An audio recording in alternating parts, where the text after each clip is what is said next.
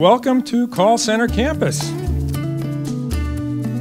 Call Center Campus has been going on for some time, but this is a new take on it. This is a new revival. We wanted to do something without vendors that was sort of a little bit smaller, more intimate, and still, however, had the same impact and the same emphasis on best practices.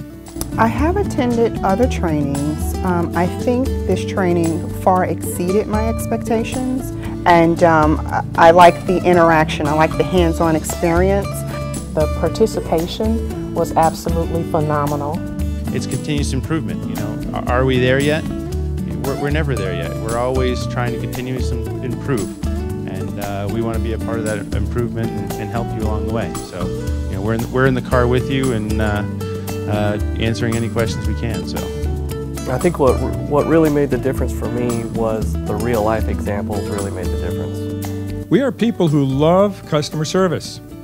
We love the people in this industry. This is an industry where people are by nature communicators. We love to talk. We love to solve problems. We love to interact with the customers and with each other. It was a small group, which was great because we really got to know each other and learned each other's, what their environments are and how they're different from our own. Typically the audience is anywhere from around 8 to 15 people. They love the intimacy of that kind of class. We also love the solving of the problems, and we love to do the research and explore for new answers. We now have the largest call center database in the world.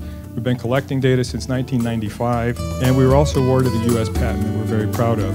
So really, we're the only ones in the world who do what it is that we do for you.